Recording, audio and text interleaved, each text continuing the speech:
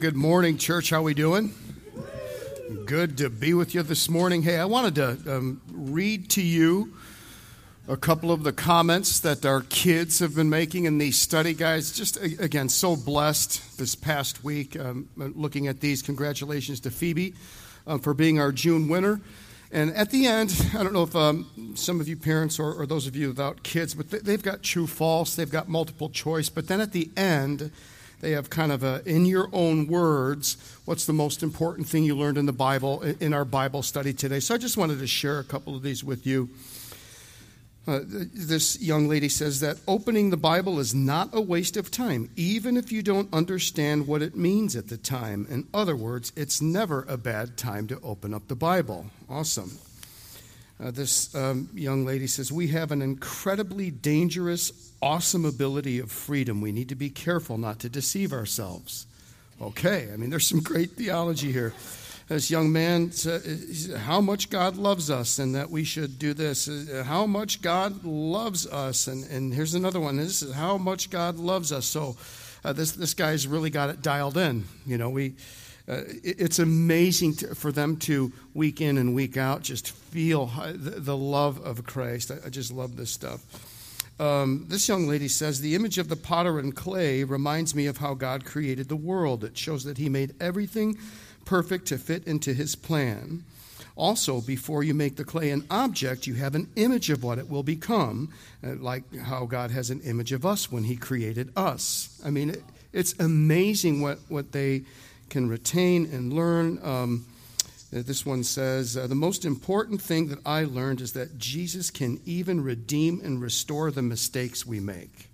I mean, isn't that beautiful that this is what is getting sown into our kids, okay? I just love it. This one here says, in your own words, what's the most important thing from our study today? That the book of Revelation is a book of God's love, and it's not a book to fear that the end is coming. If I'm not getting God, I'm getting ripped off. Hoo-wah! All right. And then it says, thank you. I love that one. This one says, just a couple more, that Judas was not a believer. I always thought he was, but didn't really care. But when you said Satan cannot enter into the body of a believer, it all began to make sense. And that clicked with me, that our kids are making sense of the Scriptures. What a beautiful thing. But I wished he would have repented so he could have enjoyed the beauty of heaven and God. Thank you, John. That one gets an extra point. I liked all of this so much that I don't really have a most important point, but I would say everything that you talked about between verses 7 to 9 about spiritual deception. So that was great. And then finally, and this one tickles me, in your own words, what's the most important thing? We have to delight in God and trust in him for everything. Awesome. And then there's a little picture below of Dad sleeping on the chair. And it's got the narrative cloud with all the Z's on it. We'll be praying for that Dad here in the near future. But anyway, I just wanted you to see how just these kids, they're getting it, they're retaining it, and we're sowing sound doctrine into our children, and that just thrills me to no end. So wanted to kind of share that with you. For the rest of us, good morning. If you're new with us, we'd like you to have a Bible. There are those available in the Welcome Center. Please consider that a gift to you. Let's go ahead then and open our Bibles this morning to Luke chapter 22. 22nd chapter of Luke's Gospel. We are making our way verse by verse through Luke's Gospel. We're heading into the final turn here. Just a couple of chapters to go. We made it down to verse 63 the last time we were together. That's where we'll pick it up today. Luke 22 and verse 63. Now, right out of the gate here, let me tell you up front, this is going to be a tough couple of weeks for us. If you are a lover of Christ, if Jesus is the one to whom you attach the greatest value to, if Jesus is preeminent in your affections, this is going to be a tough couple of weeks. There's really no way around it. And look, man, if you're not there yet, my prayer is that what we're going to lay witness to here, my prayer is that you are profoundly struck by just what it is that the one who seeks to save your soul endured in order to do just that. Now, when I say this is going to be tough for us to go through, what I mean by that is maybe a little bit different than what you think. I think the tough part is this. If we want to study the Word of God, if I want to get out of it what God would have me to get out of it, man, I've got to come to the Word of God as I would a mirror. I have got to let it reflect the truth of what it is that is in my own heart. I've got to come at this with integrity and with honesty, which means I can't just come at this as an observer, but a participant. I can't just be an observer, but a participant. I got to put myself right in there. You know, what we have to remind ourselves of from time to time as we read the Passion narrative is that your sin and my sin, our sin collectively, is what necessitated the events that we have before us. Jesus didn't just die for the first century and preceding. On one level, I think we get that.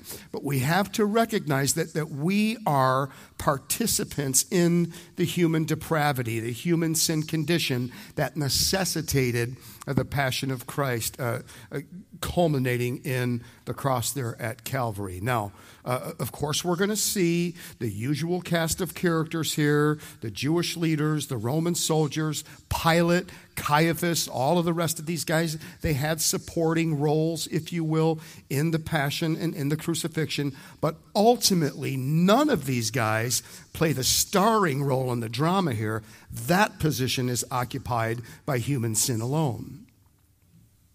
As we talked about a couple of weeks ago now, in the account there of Christ at Gethsemane, man, if I am to have any transformative victory over the sin in my life, if I am to mature as a child of God, I have to develop and cultivate and come to have a kind of just holy hatred for sin. I have to feel the weight of my sin. I have to feel the affliction of sin. And I think a big part of feeling that weight is coming to grips with my own part in putting our Savior up on that cross. You know what's interesting?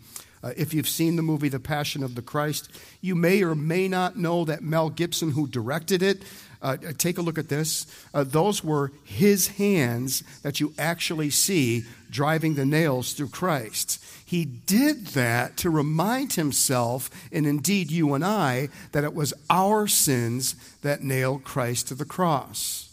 Now, we're not bringing this to bear here to do some kind of a drive-by guilting on you. That is not what we are doing. But what is produced when we begin to feel the weight of sin is just a heightened and elevated sense of wonder and worship and thanksgiving for just what it is that Jesus did for you and I.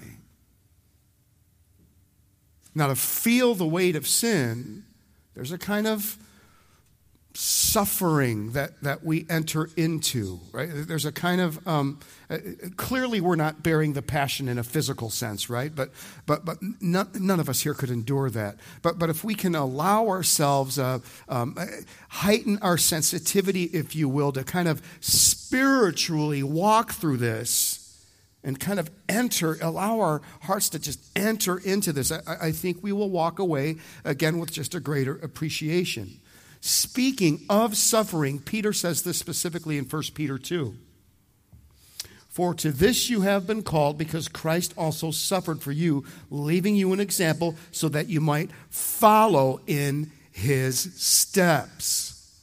Now, nobody's going to the cross in the next couple of weeks, right? Thank God for that. We get that. But again, if we can somehow in our hearts just try to walk with the Lord and follow in his steps and just enter into this and give ourselves into the narrative here, I think there's tremendous spiritual profit that awaits for you and me. And we have done that. We've begun that already, right? Only now it's going to begin to take a very difficult turn. We've seen the rejection of his own people. We've seen the betrayal of Judas. We've seen the denial of Peter. And so we've seen the rejection. We've seen the betrayal. We've seen the denial. And now we have the physical abuse before us. Now we come to the physical abuse. Aren't you glad you came to church today? Now, from time to time, you and I believe, need to face the reality of the terror that Christ endured. There are seasons in which God has ordained that you and I revisit the passion of his Son, that we press into what the Word of God has to say about the final hours in the earthly life of Christ.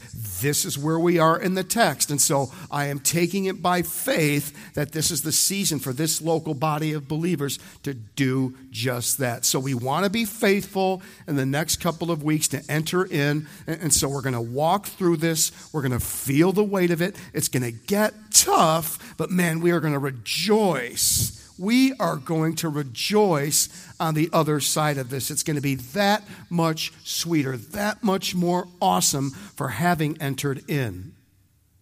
Were it not for the cold and hard of winter, how is it that we would rightly appreciate the coming of spring? So let's get after it and go to work then. Verse 63 now of chapter 22. Verse 63. Now the men who were holding Jesus, a bit of a misnomer there, he's not being held against his will, right? Now the men who were holding Jesus in custody were mocking him and beating him. This word for beating there, this is diro in the Greek, and it has the idea of a violent beating of the flesh, a violent slaying of the flesh. Verse 64, and they blindfolded him and were asking him, saying, prophesy, who is the one who hit you? And they were saying many other things against him, blaspheming. Now Luke really forces us to do quite a bit of homework, because Luke jumps right from Peter's denial, where we left off last week, and slams right into the tail end of Jesus' second trial before Caiaphas. Now, this is not pretty, what we have being described here, and we'll get back to it in a bit. But if we're going to make sense of the events that we have before us, I need to sort of take a step back here and try to set the table for you, that we might gather our bearings and have a sense for where we're at in the narrative. So let's just take a minute and set the stage here. Now, what we have here is that Jesus is going to get jerked around through 6 different trials on his way to the cross. And here's a snapshot summary. Let's bring this up on the screen. Note takers, don't bust in a frenzy here. I'll leave this up for you at the end if you're interested. You can Google this and look at it 47 different ways, all right? But just stay with me here. I want to kind of lay this framework before you and use this as a kind of outline to lay out what it is that is before Christ. Now, there are essentially 3 Jewish trials, 3 religious trials, which are going to be followed then by 3 civil trials, 3 secular trials before Rome. So you've got 3 church trials, and then you've got 3 criminal trials is what you've got going on here. Now, as you might expect, if you've been paying attention, because Luke is writing to a Gentile audience, he's not writing to Jews, right? Luke really hyper compresses these Jewish trials. In fact, he doesn't name the first 2 by name at all.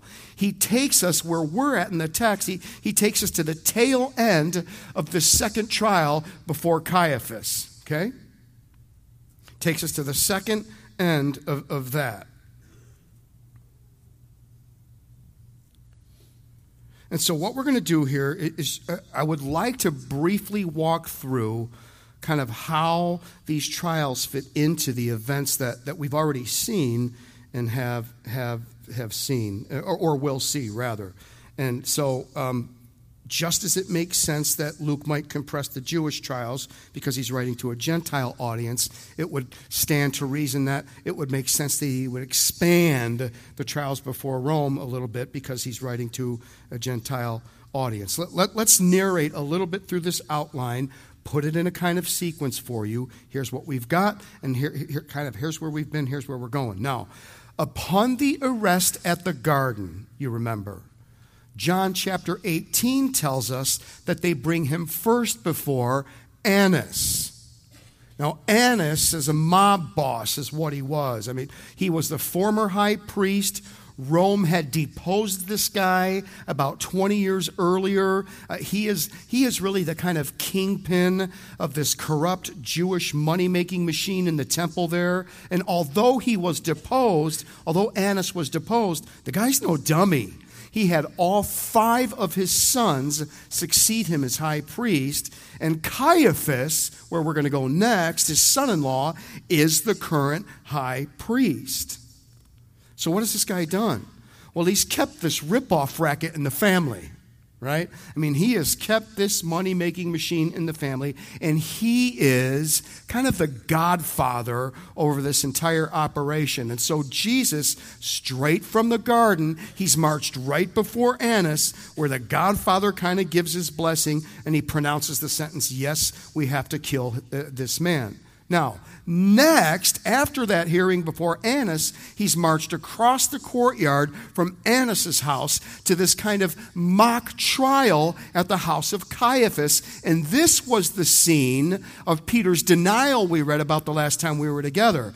Peter's hanging out in the courtyard there, denying Jesus while he's in before Annas. Just as that trial concludes, he's being led out of the courtyard. Peter denies Jesus for the 3rd time. Jesus and Peter lock eyes. The rooster crows. Stunning timing. Sovereignly orchestrated by God. And Peter is just wrecked there. He is wiped out. Now, what we have then, and this is what the second trial is what Luke just breezes right past here. Doesn't talk about it, right? And all of this mock trial before Caiaphas, understand that all this is basically an official, it is a rehearsal for this official religious trial that they're going to have before the Sanhedrin. So trial 2 is nothing more than an illegal rehearsal to prepare for trial 3. Okay? And we'll get to that in the text this morning. But at the end of this illegal mock trial, they begin to beat Jesus as they're holding him. But at the end of trial 2, not yet to trial 3, they're holding him and beating him. And this is where Luke picks it up in verse 63, where we drop in today.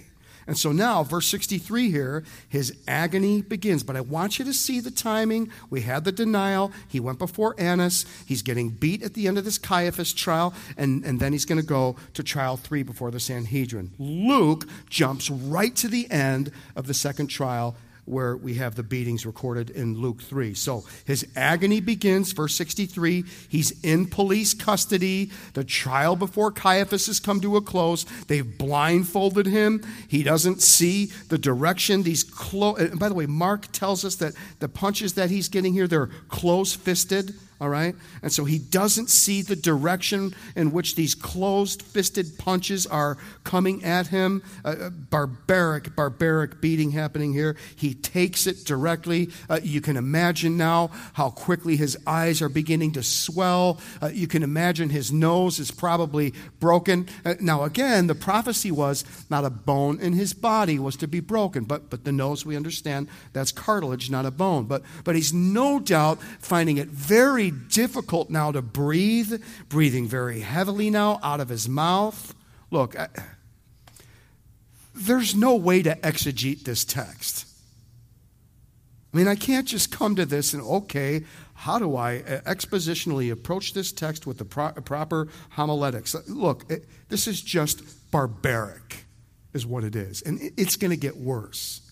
For my part, man, I want to feel the weight of what my Creator and Savior went through. I can't even imagine that. Now, if you're a boxer or you're a football player, you can see the hits coming, right? I mean, what would it be like to have a bag over your head, blindfolded, with just closed fist after closed fist, just repeatedly beating him in the head and in the face?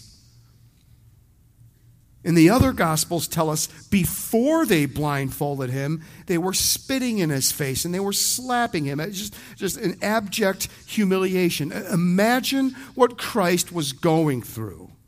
Abject humiliation and absolute torturous, horrific beating that he can't see coming. I mean, again, even if you're in a fight, and when you see what's coming, you can brace or whatever, but he's getting pummeled from every direction with no vision of this. I just can't enter into fully what that would be like. I just don't know. And yet, Peter tells us this. When he was reviled, he did not revile in return.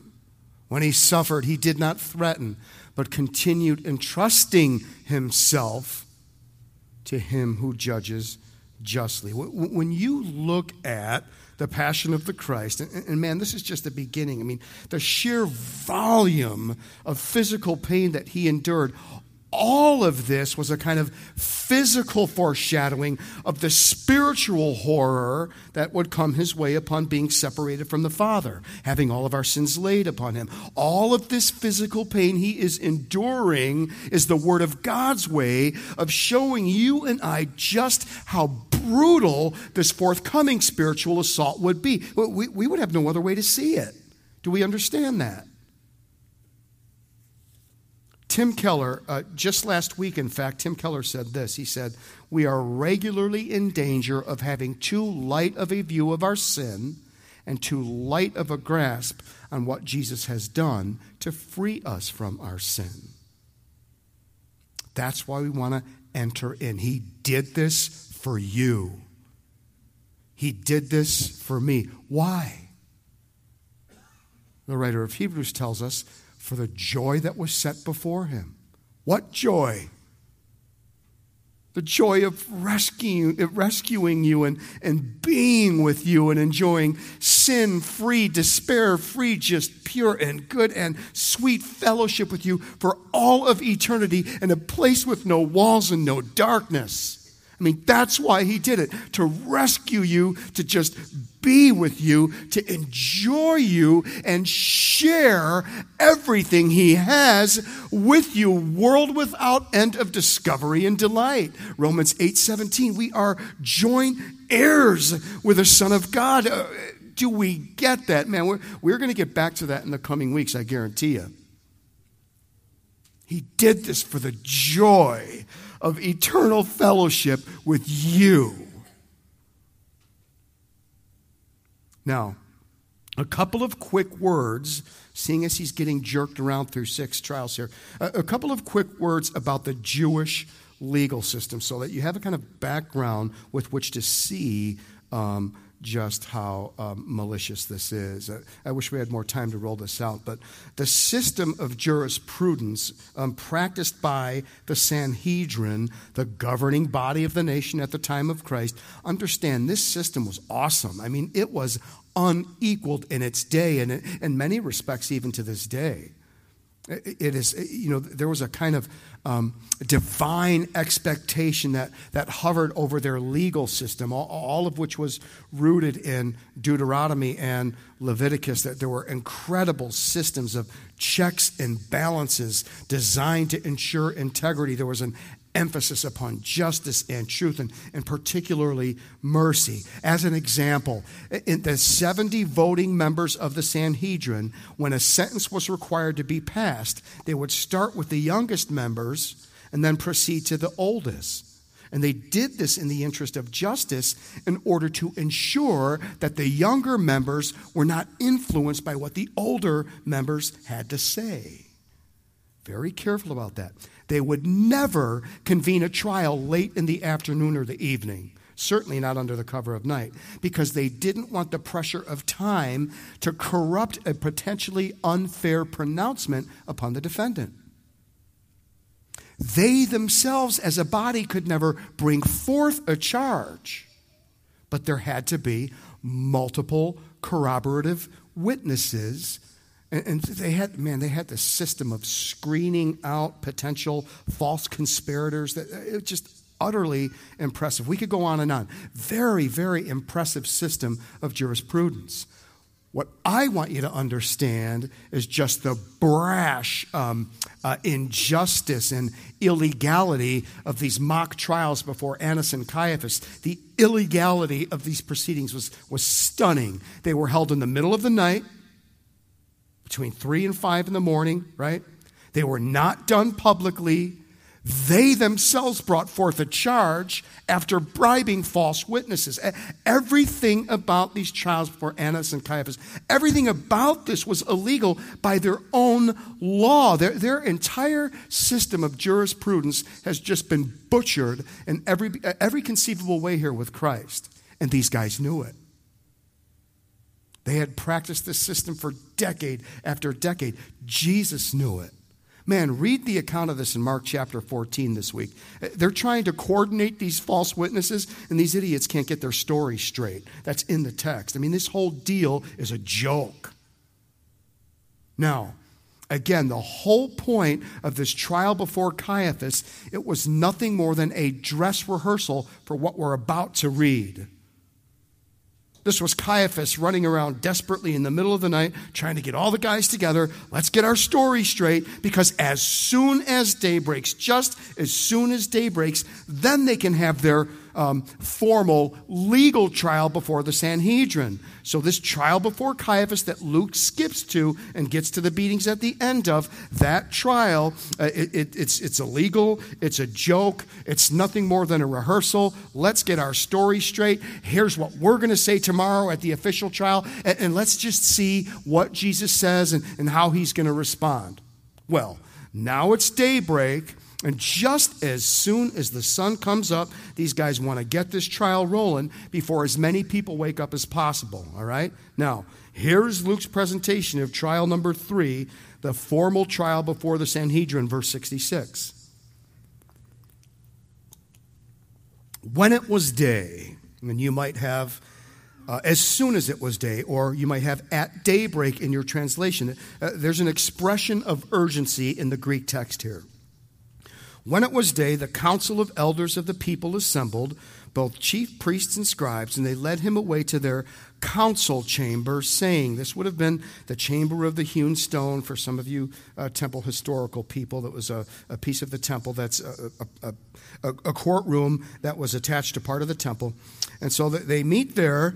So this is the formal trial at the temple before the Sanhedrin. This is what they practiced for. Verse 67. If you are, underline this, the Christ, Christos, the Messiah who saves, one of 3 very important titles that we're going to get here. I want you to underline one of 3 very key terms here I want you to dial into. So, if you are the Christ, tell us. But he said to them, if I tell you, you will not believe. And if I ask a question, you will not answer. Guys, we already had this at your rehearsal dinner, all right? Look, we think we do our thinking in our head, don't we? And to a real degree, that's true, but the Bible says we do our thinking in our heart. In other words, you decide what you want, you decide where you're going to land, you decide what you want to do with your heart. Your heart then commands your brain to do the reasoning necessary to justify the position you want to take. That's what these guys have already done a long time ago, right? Their corrupt hearts wanted this guy dead, and now all of their reasoning is to fall in line with the decisions that they've made in their heart. And that goes against the grain of what the world presents, right? We actually think with our heart, and then we use our brains to reason to support what it is we want. Now, verse 69. But from now on, and this is Jesus still speaking, hey, you're not going to believe me. If I ask a question, you will not answer. Verse 69, but from now on, the Son of Man. There's our second of 3 key terms there. Underline that. But from now on, the Son of Man will be seated at the right hand of the power of God. In verse 70, notice they all said, so I mean all 71 guys, the high priest was a tiebreaker. So all of these guys, now all of them, they're in an uproar. Are you the, here's our third term, Son of God? So we've got the Christ, the Son of Man, and the Son of God. You'll see where we're going with this. And they all said, "Are you the Son of God then?" And he said to them, "Yes, I am." Again, ego eimi, the name of the eternal God, ushered forth in the burning bush. Verse 71. Then they said, "What further need do we have of testimony? For we have heard it ourselves from his own mouth." He is claiming to be God. They understand this. Now, get this. Understand that they had this whole deal planned out. The reason for this now official trial, the mock trial was to get ready for the official trial. The reason for the official trial is to get ready for the Roman trial. So that when Pilate asks, "What are you coming to me for, man? Am I a Jew? Have you run this guy through your own court system?" They can say, "Well, yes, we have."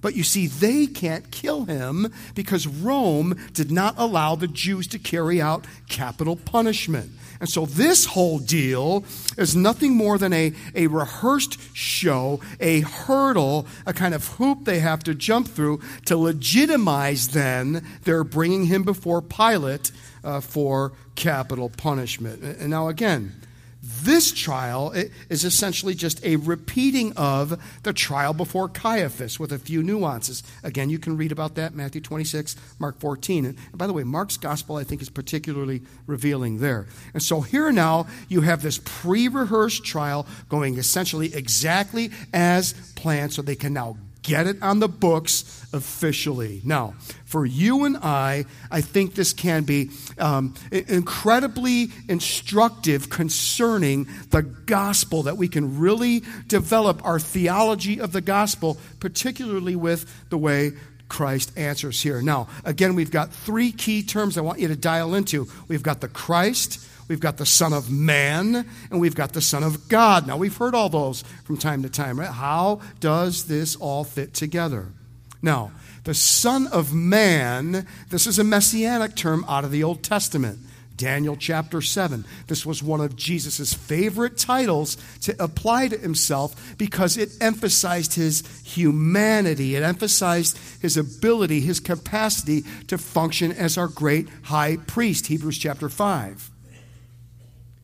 Whatever a person might bring forward, okay? Whatever a person has to say as it concerns why God made people the way he did, right? Limited and suffering and subject to sorrow and death. Whatever the reason, a person can never say that God didn't have the honesty, the integrity, and the courage to take his own medicine. God had exacted nothing from man that he did not exact from himself in the person of Christ. Understand that Jesus himself, he has gone through the whole spectrum of human experience, from the trivial irritations of family life and the cramping restrictions of hard work and lack of money, to the unspeakable horrors of pain and humiliation and defeat and death that we're beginning to read about here. When God became a man in the person of Jesus, he went all in, right? Jesus played the man. One of the things that this does for us is it qualifies him to be our great high priest. When you are reaching out and you are crying out to God in your hour of need, understand that you are not reaching out. You are not crying out to some aloof deity in the sky. That God gets you. He gets it. He's been there. He's done that. He has the t-shirt. In the person of Christ. In the person of Christ, God has experienced the full depth of the human experience. Hebrews 4:15. You are crying out to a sympathetic, merciful God that gets you, knows you, has all your hair follicles numbered, has more thoughts about you than you will ever count, Psalm 139. He knows you better than yourself. He made you. God gets you. You're not crying out to some far-off concept of an unknowable God. That's not what the Bible presents. It presents a God that is deeply in tune with you at the micro level. And he gets you and loves you. The human side, that's the Son of Man. And that's a concept that's not too difficult for us to grasp. Then you've got the divine side, the Son of God. And this is what they're really asking him in verse 70. Are you the Son of God? And this gets a little more interesting. Now understand that you and I, we are sons and daughters of the living God. If you have been born of the Spirit, right? If you've come to the saving knowledge of Christ, we are the sons and daughters of God. But we are adopted sons and daughters. Jesus alone, the Bible says, is the only begotten of the Father. Now, you who are parents, if you have begotten children, birth children, your children share in your image.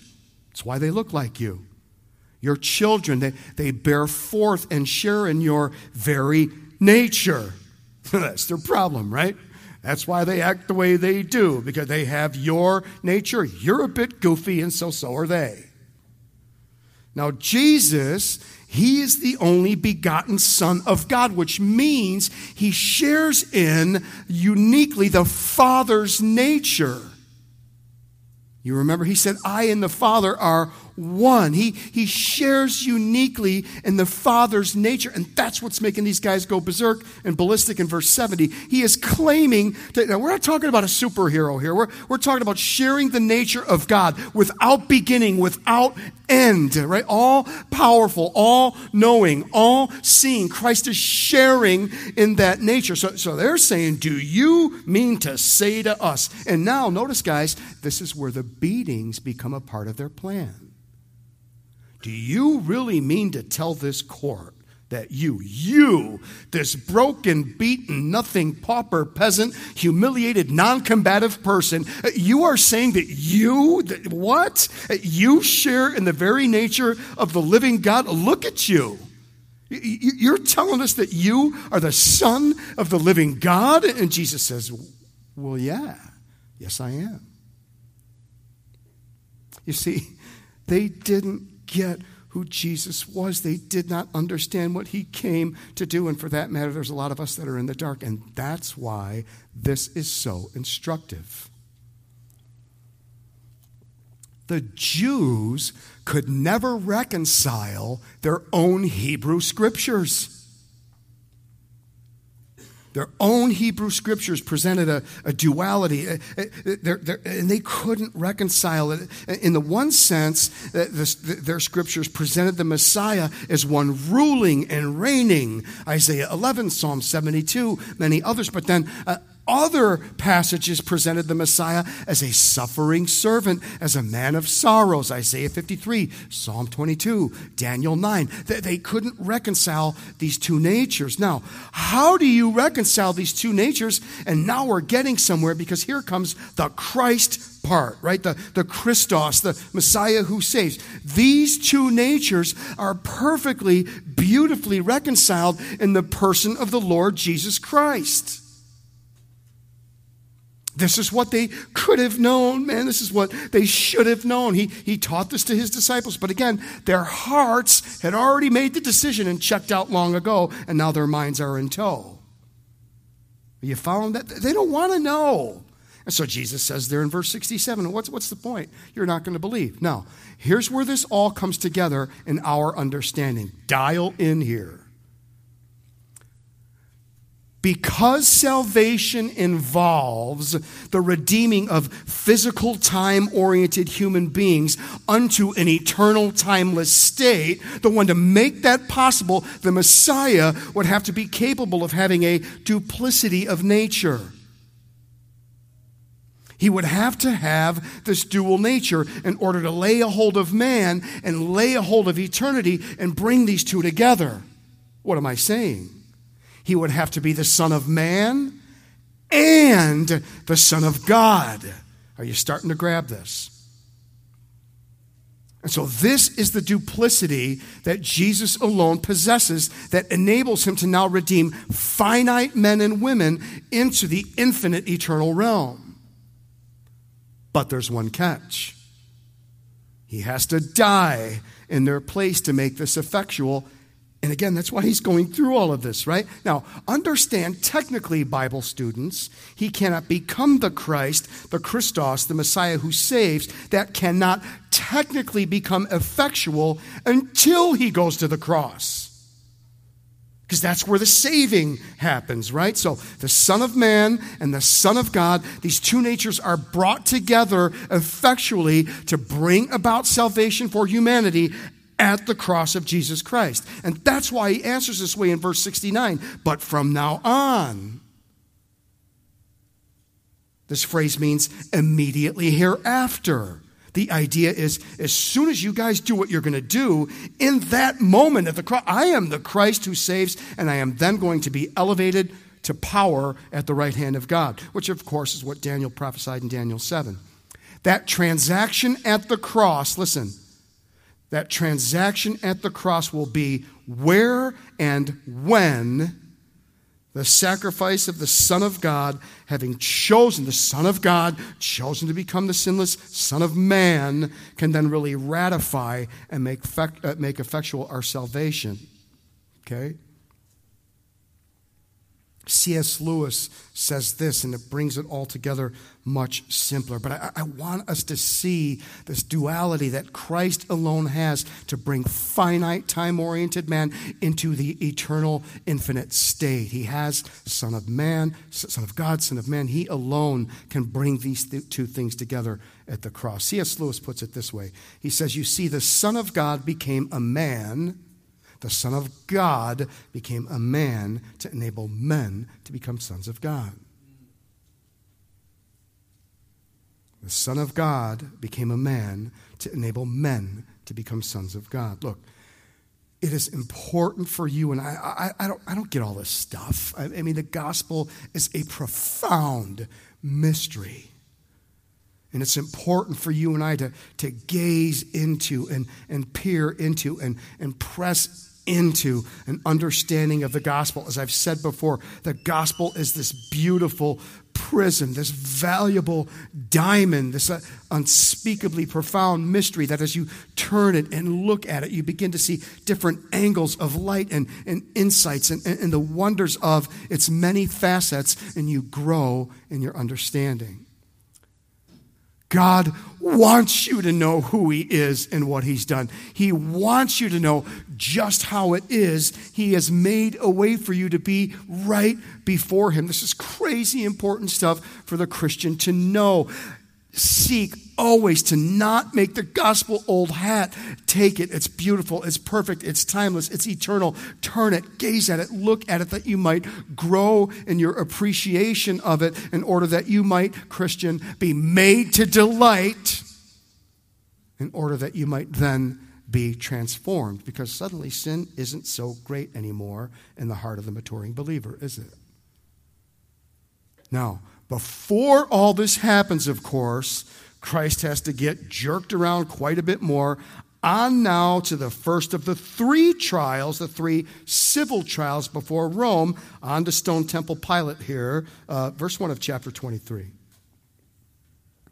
Then the whole body, verse 1, chapter 23, then the whole body, this would be the Sanhedrin, the whole body of them got up and brought him before Pilate, and they began, this phrase they began, in the Greek it means they began and they didn't stop, all right?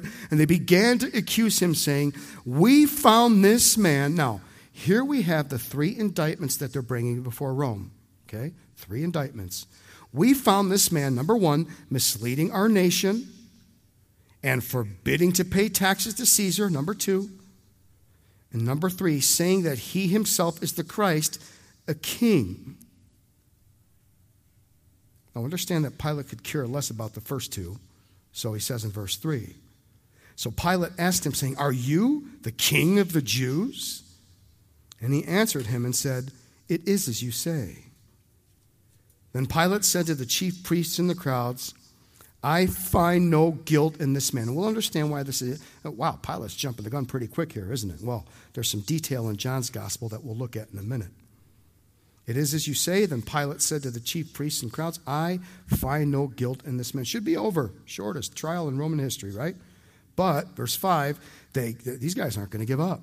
They kept on insisting. Very strong phrase there, saying, he stirs up the people, teaching all over Judea, starting from Galilee. Now that ding, ding, ding, this is a dinger for Pilate. From Galilee, even as far as this place. Now, that gets Pilate's attention when he hears Galilee. Verse 6, when Pilate heard it, he asked whether the man was a Galilean. And when he learned that he belonged to Herod's jurisdiction, he sent him to Herod, who himself was also in Jerusalem at the time. Again, both of these guys are in time to quell any potential rebellions during the Passover. Now, back up there in verse 2, we have the three indictments that the Jews were seeking to bring before Pilate.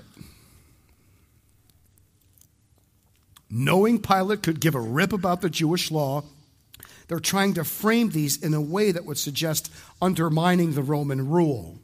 Again, the first two indictments, they're ridiculous. Jesus wasn't trying to incite the Jews against Rome. He wasn't trying to incite the Jews against their own sin. Secondly, if you remember back there in chapter 20, they asked him about paying taxes to Rome, and what did Jesus say? Render unto Caesar's what is Caesar's. So a patently false indictment there. Now, the third indictment, and the one that gets Pilate's attention, and so he asks Jesus in verse 3, are you king of the Jews? And again, man, you've got to get your mind inside the Word of God. Have an appreciation for this scene. Picture this scene.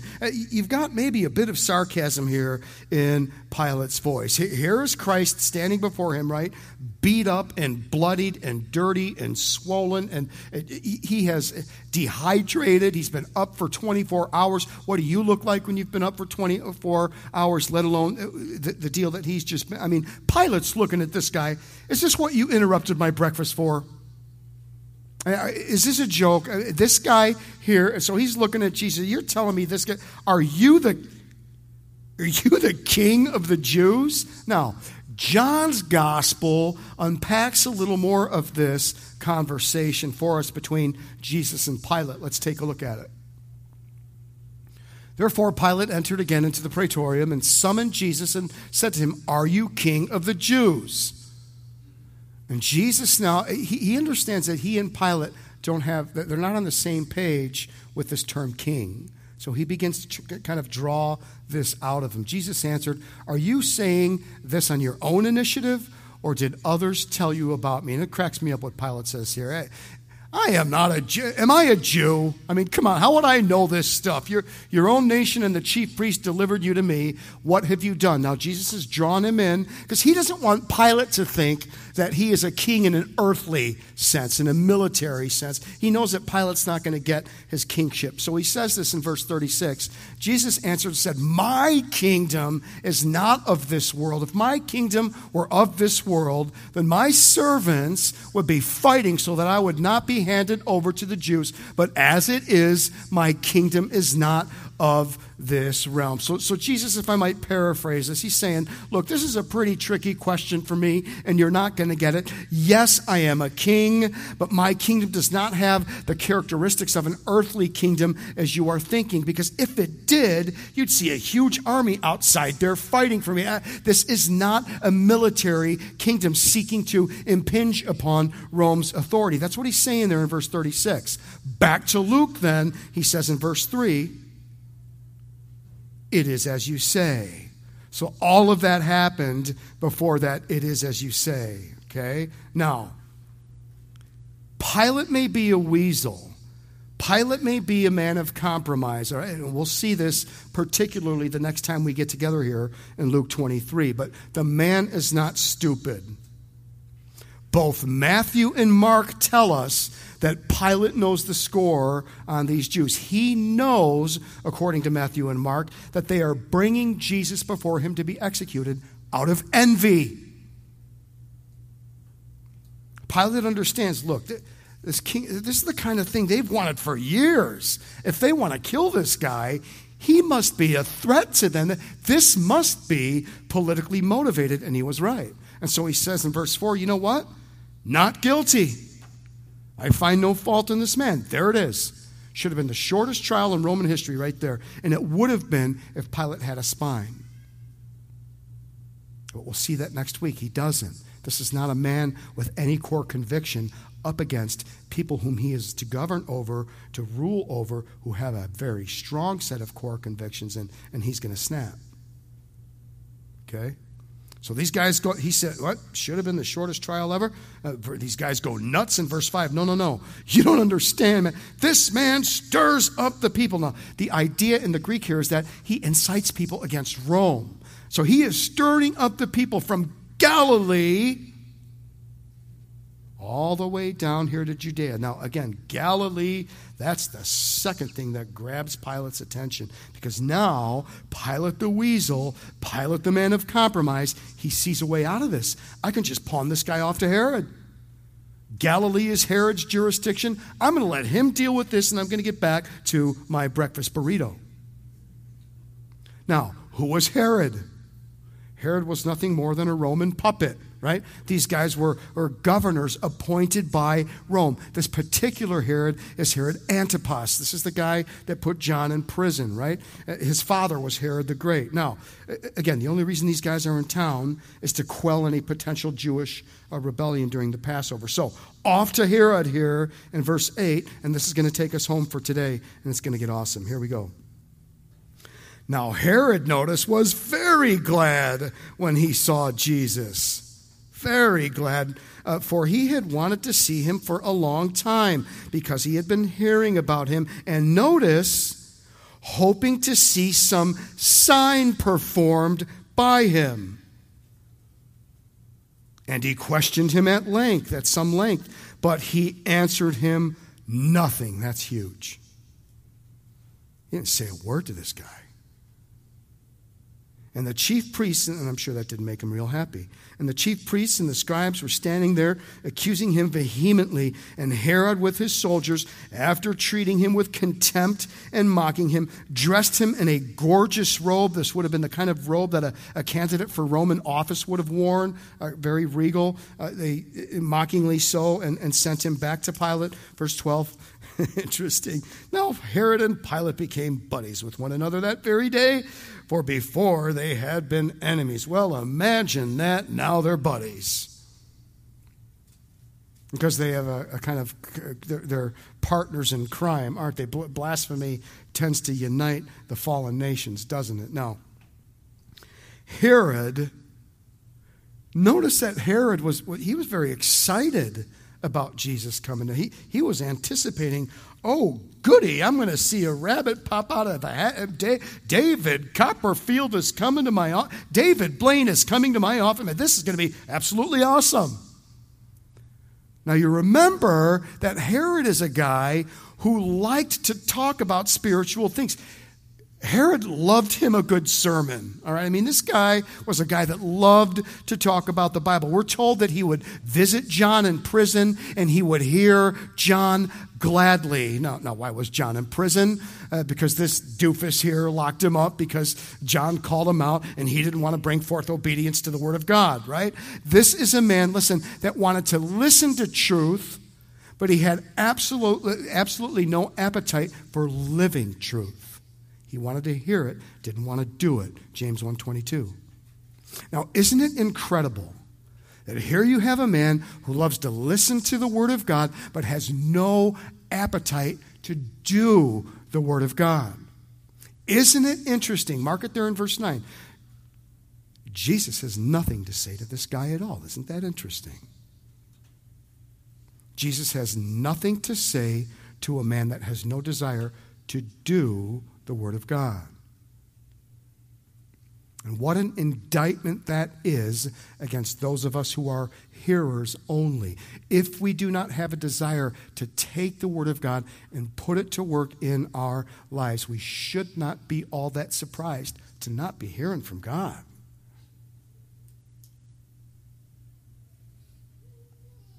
Now, Herod liked to listen to a good sermon, but not for spiritual insight, right? Mark it there at the end of verse 8. He wanted to be entertained. He was looking for signs and wonders. You read about Herod, you discover pretty quickly entertainment was what this guy's life was all about. And so we have Luke here, and by the way, the only gospel writer that records this trial before Herod, and we have Luke painting a very powerful picture here. What is that picture?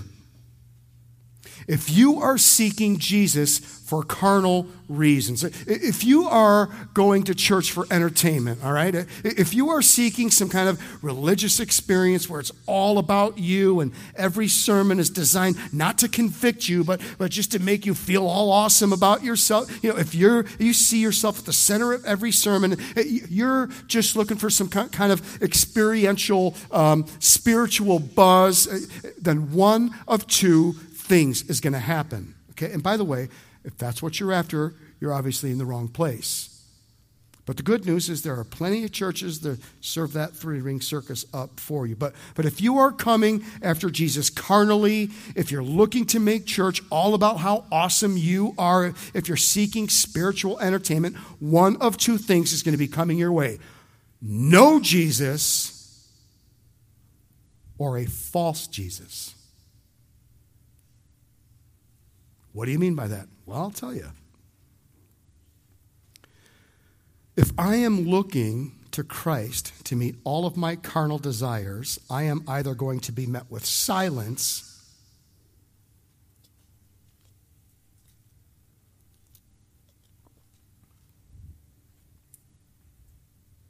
or I'm going to be met with this. This is Christ himself speaking. For false Christs and false prophets will arise and will show great signs and wonders so as to mislead. The ESV has lead astray. The NIV has deceive. False Christs and false prophets will arise and will show great signs and wonders so as to mislead, deceive, lead astray, if possible, even the elect believers. Paul tells the church at Thessalonica, 2 Thessalonians chapter 2, if you do not love the truth, you are a target for the lying signs and wonders of the devil. 2 Thessalonians 2, 9 and 10. Your enemy, and a lot of people don't know this, particularly the charismatic movement seems to be ignorant of this scriptural truth. Your enemy will serve up all the wow you want if he can keep you out of God's word. He'll wow your socks off if he can keep you out of God's word. Understand that. Look, I want you to be prepared. I care very deeply that the people that are part of this local assembly of believers, that you are not deceived, that you are not led astray. That is not, obviously, the will of God for your life. And it's with that thought that we're going to land the plane. At the end of the day here, right, when all is said and done, what in the world was it that allowed Jesus to endure the painful beatings that we're just beginning to read about here? Because understand, this was not a pleasant experience, and it's about to get a whole lot worse. A whole lot worse. What was it that allowed Jesus to ultimately move now forward through the horrors of this ordeal? How did he do this? Ultimately, it was his explicit trust in the Father. That his Father knows what he's doing. And here's where, man, we get caught up and we stumble. We don't trust. He said back there in the Garden of Gethsemane, just moments before this, man, this is a tough road, Dad. I sure wish there was a plan B because, man, I would jump all over it. But nevertheless, not my will, but your will be done. I trust that your will is in my best eternal interest. Now, you and I, this week, this year, over and over again, there are a number of decisions and scenarios that are going to be coming our way where you and I have to make a decision. Is it going to be my will and what I think is going to usher me into happiness? Or am I going to trust my Creator and the lover of my soul who has all of eternity in view with my best welfare at heart? What's it going to be? Just is literally one of hundreds of examples, and one of the examples I see more often than I'd like to. You got a wife, she's married to this jerk of a husband, no poking. He is not loving her well, he's not paying attention to her heart and her needs, and all of a sudden, a guy comes out of left field who begins to give her a little attention. He's laying on the compliments and notices when she gets her hair cut, and the unemployed idiot back there on the couch watching Swamp People. You know, he doesn't know when she's getting her hair cut. And one of the things about you and I, we are great salesmen, are we not? Again, the heart decides, then the head begins to sell itself on what it is the heart has decided. And so the wife here, she begins to sell herself on the idea that, look, doesn't God want me to be happy? Doesn't God want me to be fulfilled? I mean, I'm thinking God wants me to ditch the loser out there back there on the couch. And she begins to sell herself on the idea that it's God's will for her to divorce this guy. No. You know what the will of God is. The will of God is for you to be committed to the marriage. The will of God is for you to be committed to those kids. You stood before God and you said for better or for worse. Now, if you don't go for what the Word of God says in that example, what do you get? The lady eventually ends up marrying another goofball and starts the whole process over of discovering the multiple and deep flaws of another human being. That's just one example. Just one. Look, the will of God is not hard to figure out.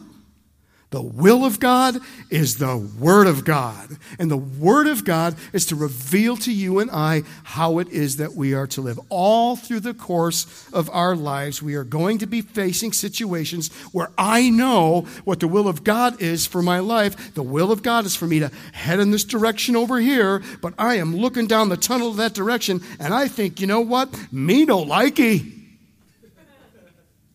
You know, I don't think I want to sign up for that deal. Now, this other direction, now that direction right there, now that is a direction I think I could sink my teeth into. Now look, our problem is we just don't trust God.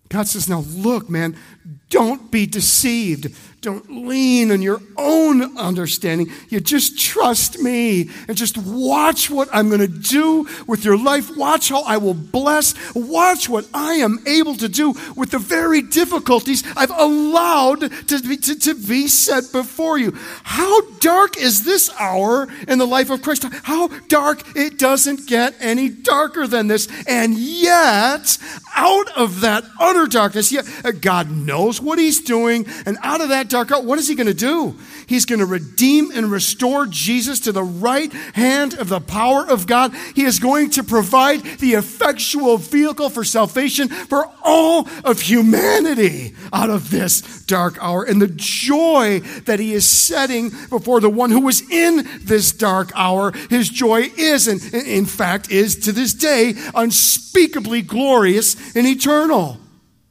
How do we somehow think that God can't handle whatever it is that is going on in our lives? Come on. Come on. Get off it. Do you see what has come from this hour of darkness? Oh, you and I sitting here today. God is not breaking out in a sweat over what you're going through. God is not up there scratching His head with furrowed brow saying, how in the world am I going to fix this deal? No.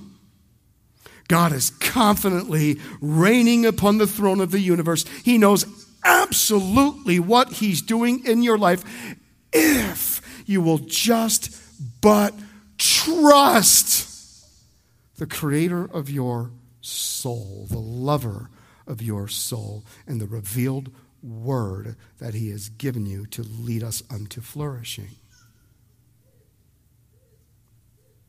You don't have to flourish. Try your own way. Lean on your own understanding. Compromise. You will never break out of that cycle of hurt and despair. This week, let us just trust in the Lord. Lean not upon our own flawed understanding. In all our ways acknowledge him, and he will make your path straight. The Bible says he will bless your life with all of eternity in view. You have no idea what God can begin to do in your life if you just go all in. Let's pray.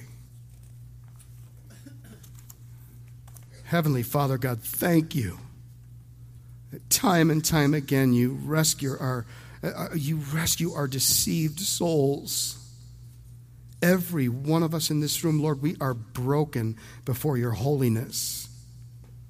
And God, we need your help. We don't see rightly. We're blind. There is 1,000 upon thousands of blindnesses in this room, many my own. Lord, would you allow the light of your word of God by the power of your Spirit to just burn away the smoke screen and illuminate the darkness. Cause us, Lord, to trust in you and not lean upon our very flawed understanding. You are holy. You are eternal. You know the score. You've seen the end of the movie. You've got it all wired. If we will but trust. Help our lack of trust. We ask these things in Jesus' name. Everybody said, amen. All right, let's worship.